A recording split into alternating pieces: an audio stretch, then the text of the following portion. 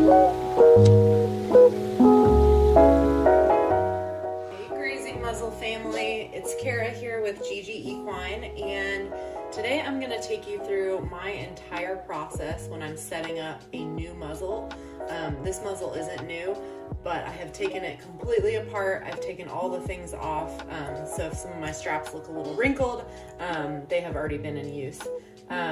But I'm going to show you what I do to get my muzzle halter combination ready for one of my horses. I have 2 horses that I own and a few others that I look after that all wear grazing muzzles, and they are turned out in a herd of about 10 to 15 horses on 30 acres. So they really put grazing muzzles to the test, and they definitely need them on, so they're wearing them 24/7 throughout most of the year. So I like to be really preemptive with all the things that I do to keep them from getting rubbed, but also keep them from removing their muzzles or running into safety issues. So I'm going to take you through my entire process. You might not have to do all of these things or might not want to do all of these things, but if you want to Houdini proof, and my guys have a lot of friends that try and chew on things and try to help them remove their muzzle or break different parts of their halter. So if you want to be really preemptive for things like that, then this is the video for you. I'm also going to show you some things to do to prevent rubs and things like that as well. First thing that I'm actually going to do is I'm going to use my pony protector stickers. Those are a lot easier to put on if there are no straps on it yet. So you want to make sure that your muzzle is nice and clean.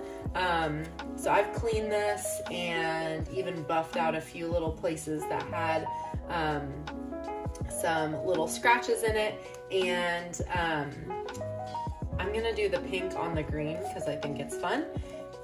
You can obviously choose whatever color combination you like, and I'm gonna start by doing the inside sticker,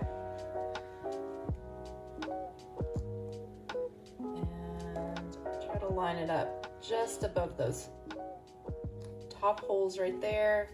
And the stickers are pretty forgiving. They'll kind of mold around. I like to press them down really well.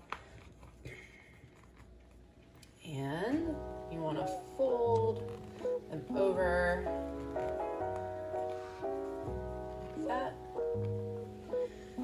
And if you don't have the stickers and you're using duct tape, that's fine too. I like to do this for the chin preemptively, because once they get a little rub on their chin, or maybe just even if they lose the hair, it's really hard for that to come back.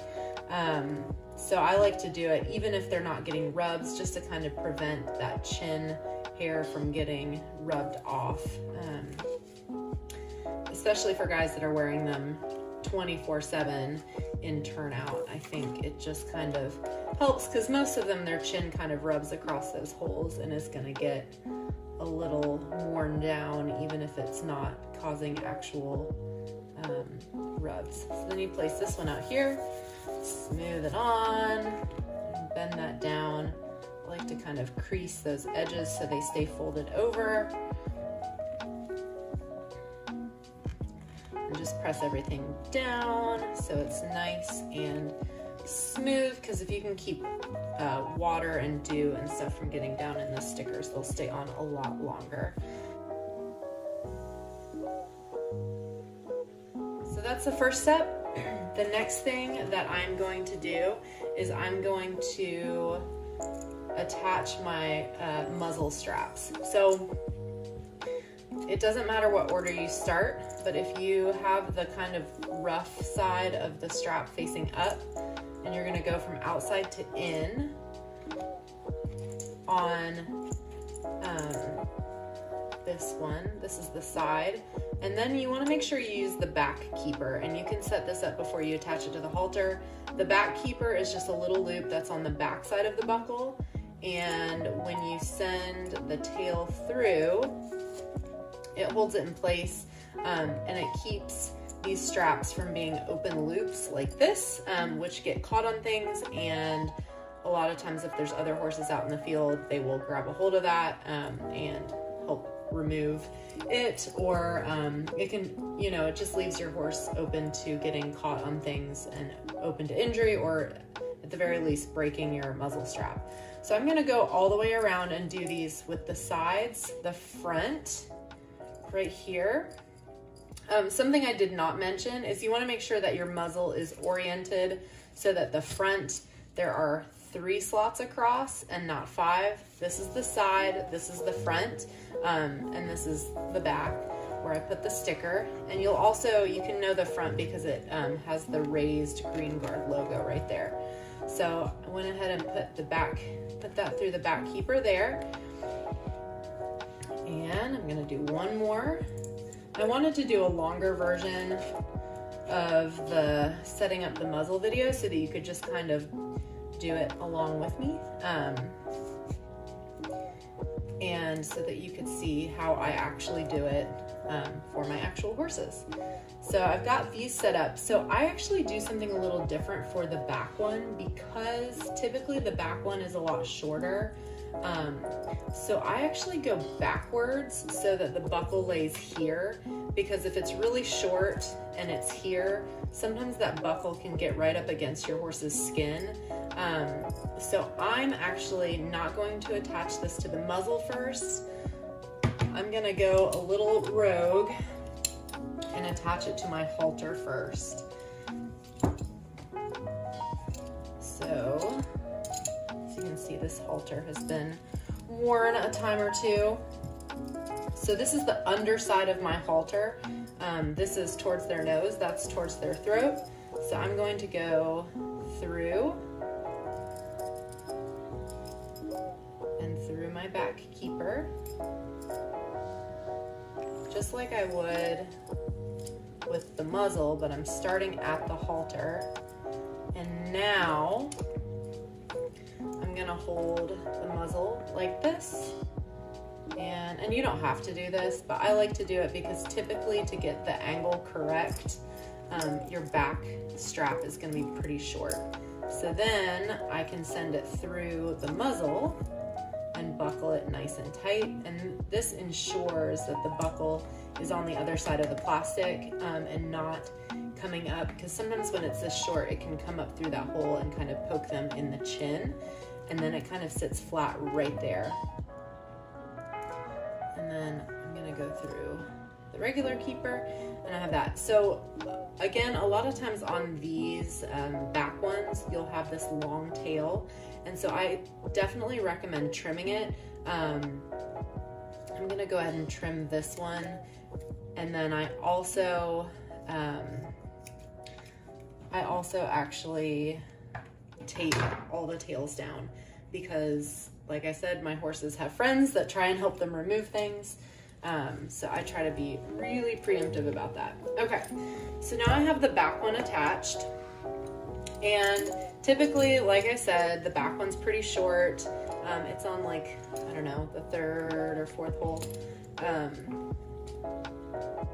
Or wait, no, it's on, like, yeah, I think it's on the 3rd hole, 2nd or 3rd hole. And then here I'm gonna do, from the end, I'm gonna do 4 holes up. Actually, I'm gonna do 5. I think that looks a little better. And before you tape anything down on these straps, you want to make sure that you have tried it on your horse and you have the angle correct. If you ever have any questions about the angle or the fit, just snap a picture of it on your horse directly from the side so that we can kind of see through the holes, and that will allow us to check the fit and angle and help you figure out if you have that correct. So somewhere kind of in the middle for the side ones is pretty normal. And then for the front one, you're gonna go up through this ring right here. And the front is usually a little longer than the back one and the side one. So I'm gonna go to hole number, let's see, 1, 2, 3, 4, 5. I'm gonna go to hole number 3. So a rule of thumb is the sides are usually like 3 or 4 holes longer than the back, and then the front is like 2 more, but that like super depends on your horse's face shape. So, you know, definitely go by what the angle looks like. So now I have the front, and now I'm gonna do the side, and you want the 2 sides to be equal, unless your horse has a really lopsided head that you want. So I'm gonna 2, 3, 4. So that's on the 5th hole from the tail. 1, 2, 3, 5. All right.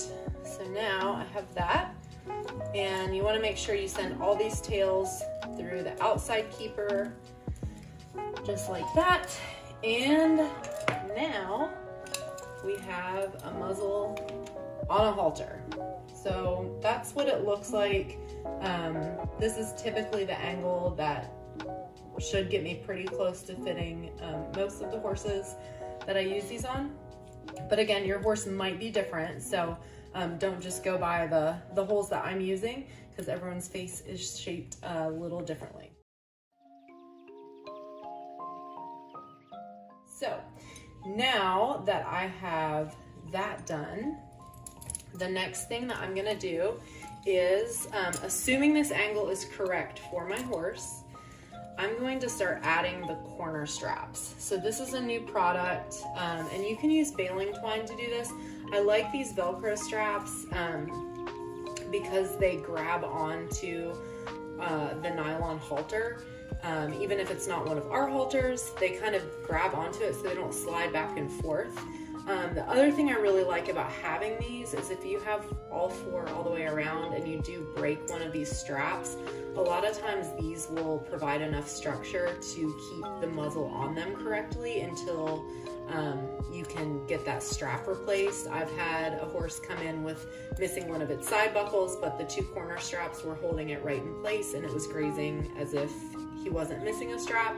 So it just kind of adds a little security, especially if you have a horse that would be in danger because if they got their muzzle off because they have like a metabolic issue. All right, so with the corner straps, you want, again, assuming that this angle is correct, you want to kind of pull it as far as it will go with the straps on, because you don't want these corner straps to be pulling your noseband down and holding the weight. You want the weight to be on these. And let's see. Based on that, I might actually have to, I think this might be for the back one. The back corners I've trimmed a little bit so they're not as long.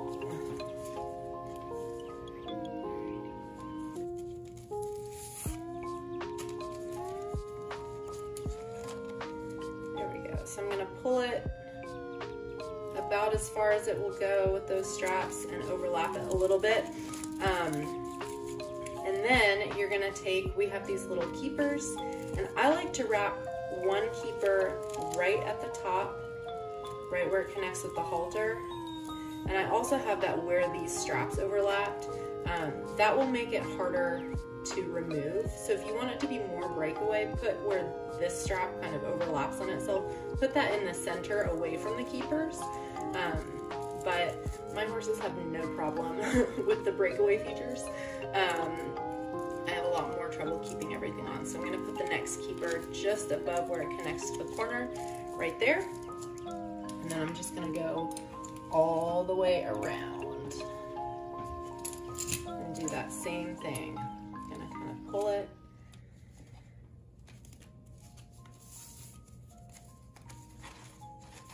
You can see from the fading of my halter here where I've already been using corner straps.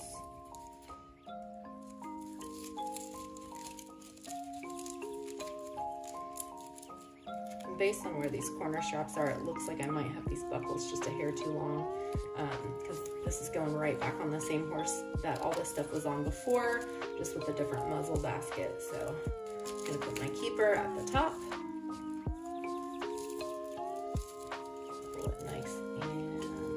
Flat, and I'm going to put my keeper at the bottom.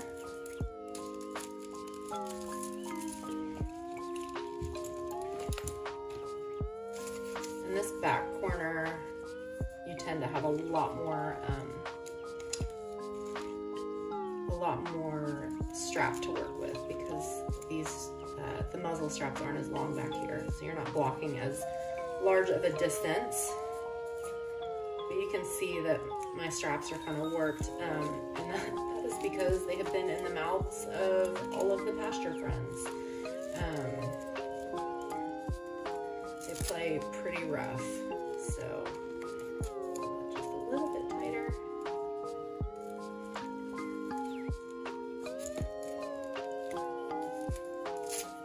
And I like the Velcro because it's pretty easy to readjust if you don't get it quite right. And it's also, this side is really fuzzy, so so far we haven't had any issues with it rubbing them, which if you're using baling twine to do this, I always recommend covering whatever strap you use, covering that with electric tape or Gorilla Tape or something smooth, especially if you're using like baling twine, because that can cause rubs, or zip ties.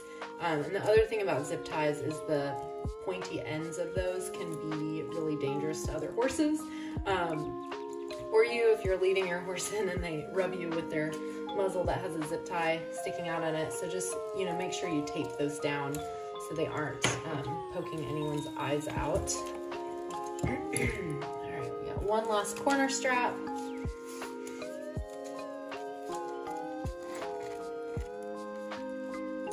Like I said, you may not have to do all of this for your horses, but I have to do it for mine because they are a little extra special when it comes to having their grazing muzzles on. And they're, like I said, they're out on 30 acres of Kentucky bluegrass, and they are not thoroughbreds. They are, well, some of them are, but my two that I own are draft crosses, and so they're very easy keepers, so it's really important that they have a grazing muzzle on. Okay, so now we have a halter with a muzzle attached, and we have 8 straps all the way around. And once you get those on, you can kind of see, it looks like the leather straps are holding most of the weight of the muzzle, which is perfect. These, you want them to kind of span that length, but not be pulling the noseband out of whack at all. So those look pretty good to me. So I'm actually just gonna leave them exactly how they are. So that's all the stuff that goes on. Now I'm gonna show you what I do to kind of pony-proof this. Because again, my horses are monsters and they like to help each other destroy anything that they're wearing. And my favorite product to use is electric tape. I like it because it kind of molds to things.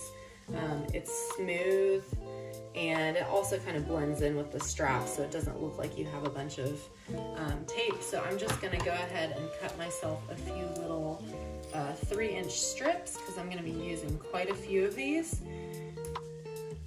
And you can get electric tape in some fun colors.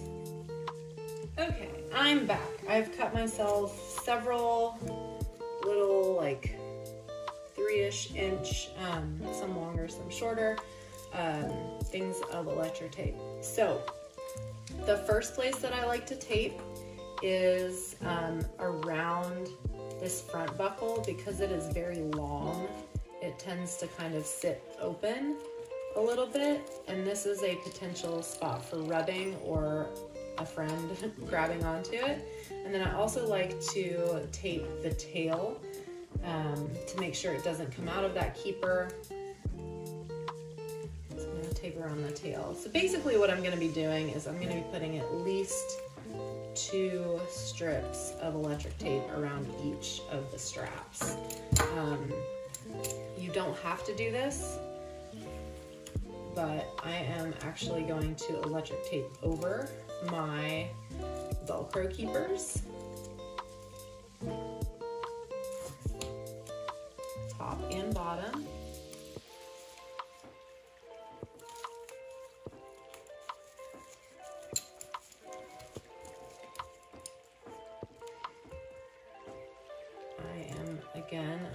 tape just below where it attaches to the halter.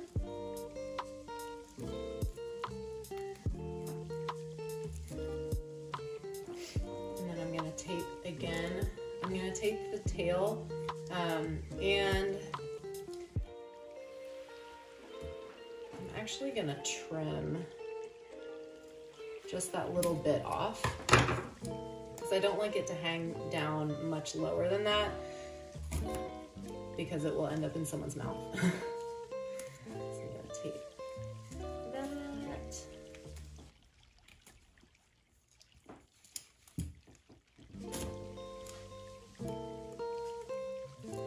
Go over my other keeper.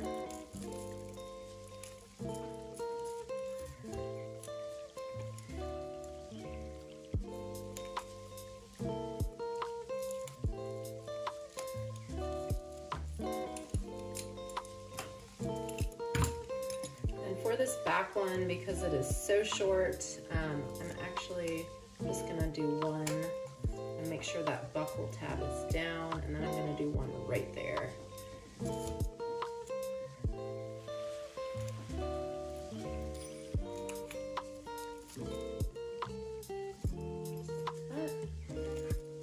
that one only needed one.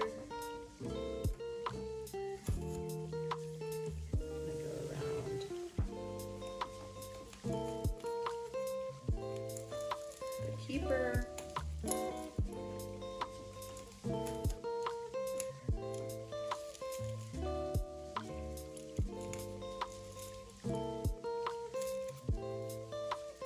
This may seem a little overkill and a little redundant, but this is not my first muzzle rodeo, and I know my horses, so they definitely need all of this. And even with these taped, they still are breakaway. They'll still break under pressure. Let's see, it looks like I need 3 more pieces of tape.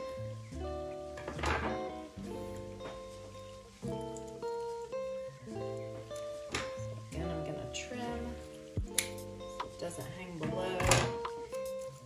I like to still leave myself a few holes in case I do need to lengthen or shorten it or swap buckles around. And something else to keep in mind is that the leather parts, if your horse is in an area where it's rainy at all and they get wet and then dry, especially while they're still wearing them, a lot of times the leather can stretch out. So you may have to shorten like your crown piece or even your muzzle straps. Just double check that those are still a good length. Alright, so I've now gone around the last of my straps. We have all the straps taped and trimmed, and there's nothing sticking out for anyone to grab on. And so that is how I assemble my muzzle. So the last thing that I'm going to do is I'm actually going to tape over the intersection of the front and the back strap. I do this because sometimes they get rubs there, and so I like to just tape over that part. And I just do that with a little electric tape. I kind of mold it down and around. I'm going to do one more strip just below that one.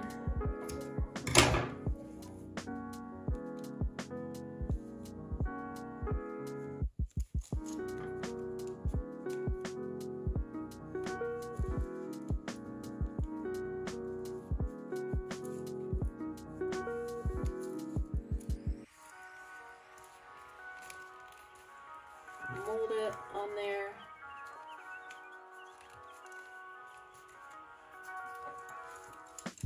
I'm going to do it to the back.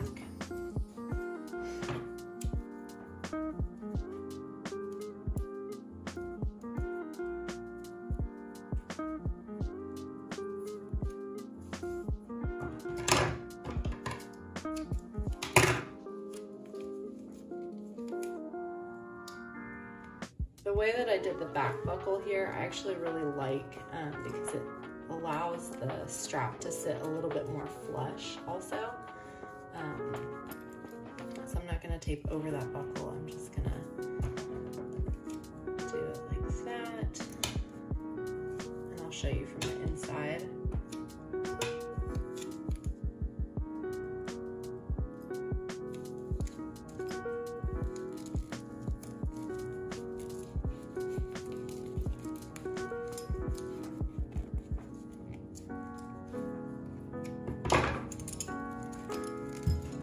That's what it looks like from the inside. I've just kind of taped over where those intersect, and I'm going to do one more little strip right there.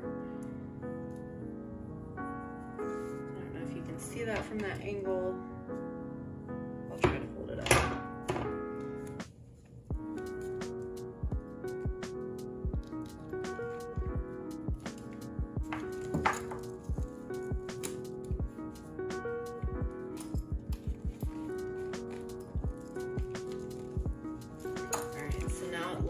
Like that, and that is covered, and it's a nice smooth surface. So there you have it. And if your horse gets nose rubs instead of chin rubs, or if they get both, you can use those pony protectors on the front side also. But this is kind of my rub and Houdini proof setup that I do for my guys. I hope this was helpful and that I went slow enough so you could kind of go along with me. But yeah, happy grazing, and I hope that this setup helps you and your horse enjoy their grazing muzzle.